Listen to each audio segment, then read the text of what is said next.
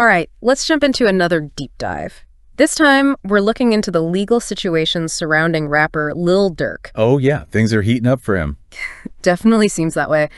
We've got this insightful video analysis from Bruce Rivers to guide us, a board-certified criminal defense lawyer.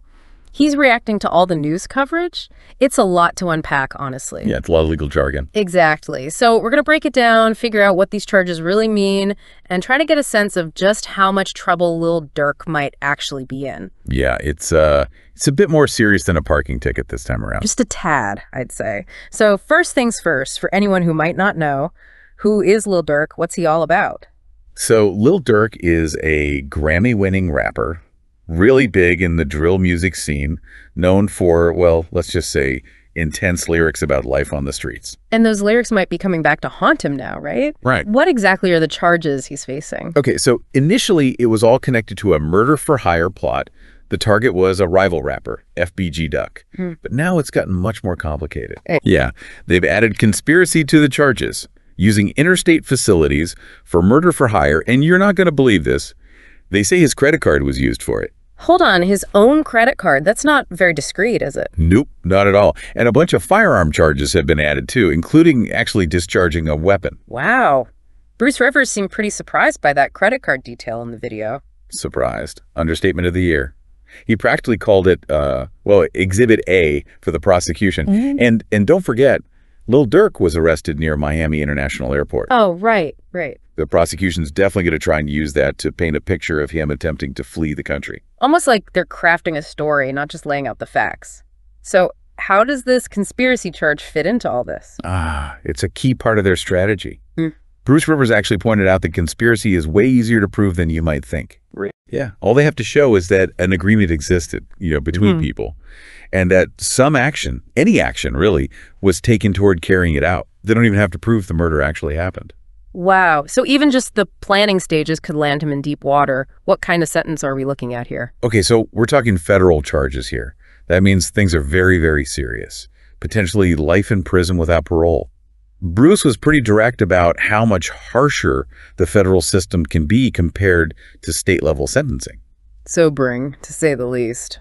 Okay, so we've got attempted fleeing, credit card evidence, a conspiracy charge that carries a potential life sentence. But Bruce Rivers also brought up this self-snitching element. It sounds messy. Oh, it definitely is. Yeah. Basically, you got other people involved in this case, and they're pointing fingers directly at Lil Durk, saying he was the mastermind, calling the shots and paying them to participate. Trying to save themselves, right? Exactly, hoping to get a reduced sentence by cooperating.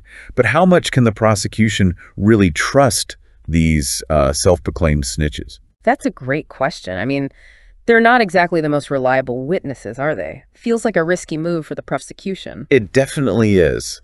But even if their stories are shaky, it adds another layer of complication to Lil Durk's defense. Yeah. And let's not forget about all the digital evidence in this case. Right. Bruce emphasized how damaging those text messages, cell tower data, and, oh yeah, those credit card records could be. Like a trail of digital breadcrumbs leading straight to him. Exactly. And we haven't even gotten to the drill music aspect yet. Bruce had some really interesting things to say about that. That was fascinating.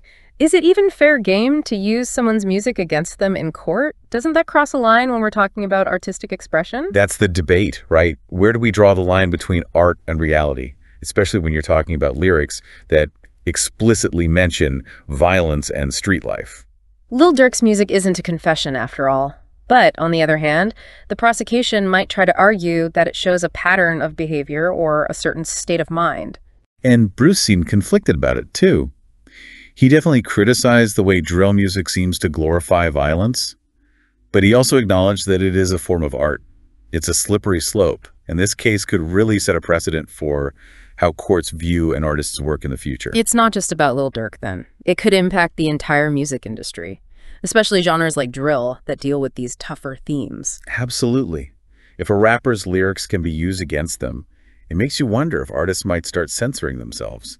It could have a real chilling effect on creativity. It's a big conversation to have, and we'll definitely dive deeper into that in part 2. But for now, let's recap what we've learned about Lil Durk's situation so far. Yeah, it's a lot to process. We've got these serious charges, including conspiracy and firearms offenses, with the prosecution seemingly trying to use Lil Durk's airport arrest, that credit card slip, and witness testimonies against him.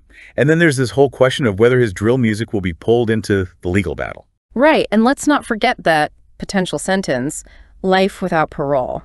Bruce definitely painted a grim picture of what that could look like. It definitely raises the stakes. And remember, all of this is based on the analysis of Bruce Rivers, who really knows his stuff. He didn't hold back, but he also seemed genuinely concerned about the choices young people are making.